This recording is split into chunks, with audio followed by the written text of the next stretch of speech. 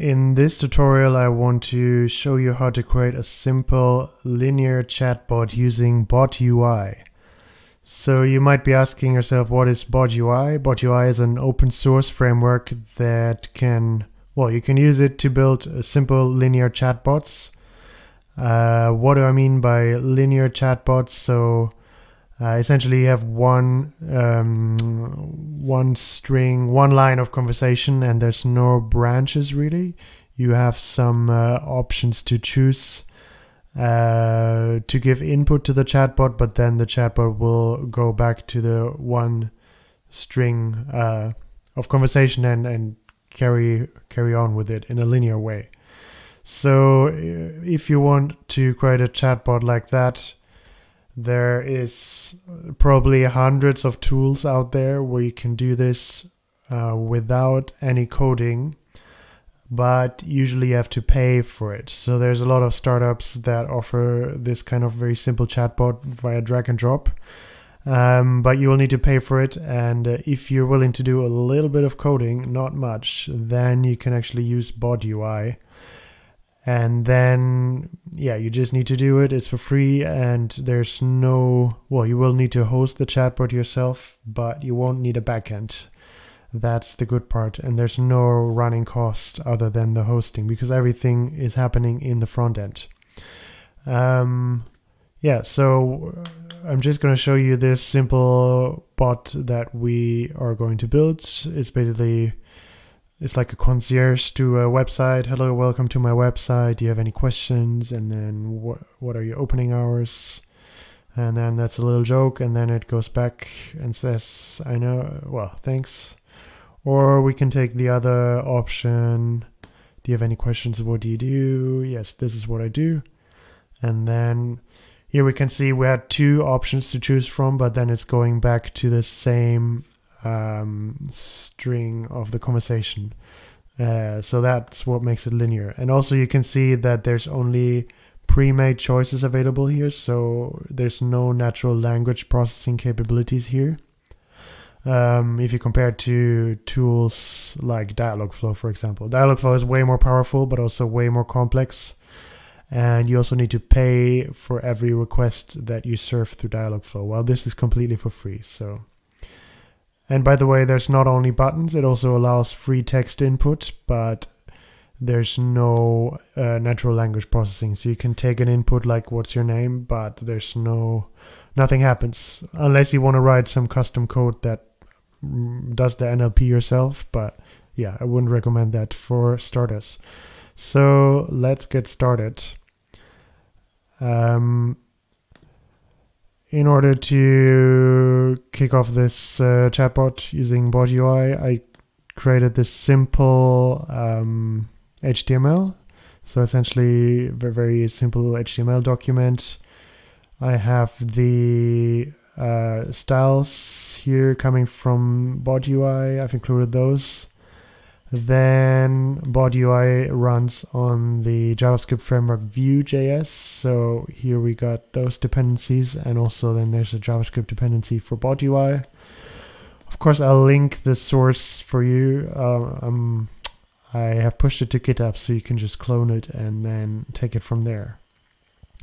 Maybe just one simple thing here that I want to show you. If you get rid of the min here with the Vue.js, you can run it in development mode and you will get more outputs for debugging. But yeah, since you're actually doing BotUI development, not Vue, you might not need it.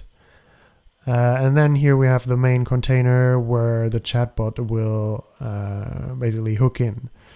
And then I have created a JavaScript file which is still empty, and that's where we're going to initialize the chatbot. So pay attention that the ID of the chatbot container here has this name. And now I'm going to my JavaScript file. We're going to need this. And I will go to the BotUI documentation, which I'll link in the description as well. And then it will show us how to initialize the bot. So let's copy this little line of code. And then we need to use the same ID as here. Let's actually try it. If I use a different ID and then I go, this is the HTML file, then there will be an error. So if I use the correct ID, there will be no error. Great, and hopefully no more errors. That's why I'm going to close the console. Okay, so next thing, we want to create a message. So what's the simplest, the easiest way to create a message? I'm just going to copy that as well from the guide. So here we have the BotUI reference, and then we can add a message. And then let's see if that works. Yeah, it's already there. Cool. And now what I want to do is I want to add this typical effect that a lot of chatbots have. So there's, I want there to be a delay, and I want those little loading dots. That's why I'm going to set those parameters, and then we have the little loading dots, which makes it seem a bit more like a chatbot. Yeah.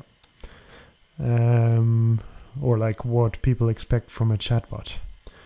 And then every interaction, every message that you're adding to the BotUI instance is actually returns a promise, and that is why we need to use a then function, and then we can carry forward the conversation there.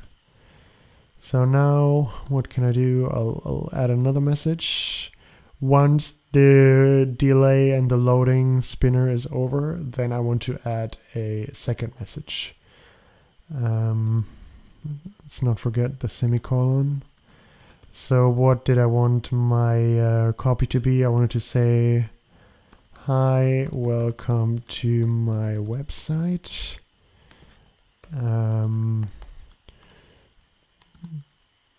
How can I help, let's say. And then we'll add the buttons in just a second. So now let's check this out. Yeah, so this works. Cool. And now let's browse further down through the documentation and see. Here we have the actions. So this is a text input. If I want to ask the user for their name or whatever text input, I can do it with this, but I want a button so the user can select one of the pre-made answers, because like I said, there's no free text here really accepted. So we have to pre-populate the conversation with answers. So now working with promises, so you can do this and carry forward like this, but you will quickly see that there will be an endless nesting of functions and promises, so that's not really a very sustainable way to go if you want to create a little bit longer conversation. Instead, remember that this function call returns a promise, so what I'm going to do is do a return here, and then it will return the promise back to the calling. Yeah, so there's the callback function, and it will return the promise, and then I can chain the promises like this, and then it kind of stays manageable on the same level here in one chain. Okay, so this will give us a button, and also I'm going to add the return here already. And then I want two buttons now. So we asked, how can I help? And then the text is going to be, what are your opening hours? So that's going to be our slightly humorous part of this conversation. And then as well, I'm going to add a second button. What do you do? So if I want to know more about the website or the creator of the website, this will be the thing to give me answers. And then we return the promise, so now I can go forward and chain another callback function. And now I'm just going to copy this, because I pre-made this, of course. It would take too long to just write all of this from scratch. Wait, one thing first. So we can see here how we can get the result from the button click. It will look like this. So this returns the value of that I've entered here for the button. So this is what we're going to use, but I'm going to just copy this until the end. And then what I'm doing here is I'm creating a variable message, and then I'm checking, okay, which button has been clicked, which value is being returned, ours or do, and then I will I'm adapting my answer according to that. And then, yeah, so the rest of the conversation will be, so this is the jokey one that says, what are your opening hours? I'm just gonna demo this. What are your opening hours? So I'm clicking this, and then, haha, that's a good one. And then there's another button here. Cool, there's only one way to continue the conversation. And then it says thank you. And if I go and select the other option, what do you do? Then I'll get some information. But then also we're going back to the same button here. Yeah, which will lead my conversation to the end. And there we have, yeah, we're back to the linear conversation. So cool. So this is basically it. We've created a little chatbot, but of course this still looks a bit boring. I want to make it look a bit more funky, kind of like this. So how do we do this? So BotUI has a theming functionality included, and we can just copy some CSS here. It's basically like a CSS skeleton that I can use to create my own custom theme. Sorry, was missing the word. So I'm just going to include that here. Let's get our indentation right. Yep. So, and what you can see here, this is actually SCSS, but I want to keep it really simple because I'm just creating a very simple chatbot. I don't want any I don't want a CSS preprocessor. I don't want any build tools. I just want a really simple HTML, JavaScript, CSS application. That's why I'm not even going to use SCSS here. So I'm really giving you the easiest way to get started with BotUI. So what are we going to do instead? I did some work here before. So I'm going to get rid of the nesting here, which has to be compiled into CSS. And instead I'm just going to write pure CSS here. So here we have the BotUI message content, and then this is essentially the speech bubble that the chatbot writes on the left side, and this is the bubble on the right. And now what I did is I changed the colors. So this is now light blue and this is a yellow. And then I will also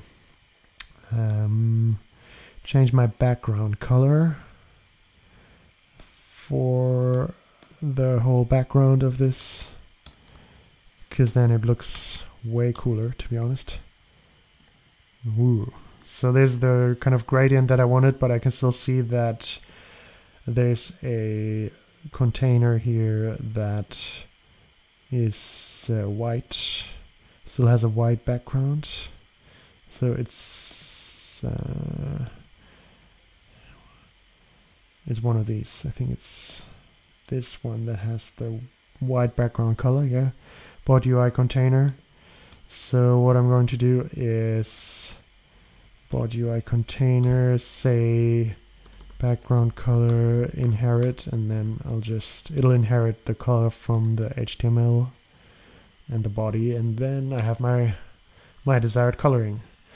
So yeah, that's it. Very simple chatbot, and you can upload it and then it'll work out of the box. You don't need any backend. I hope this was helpful.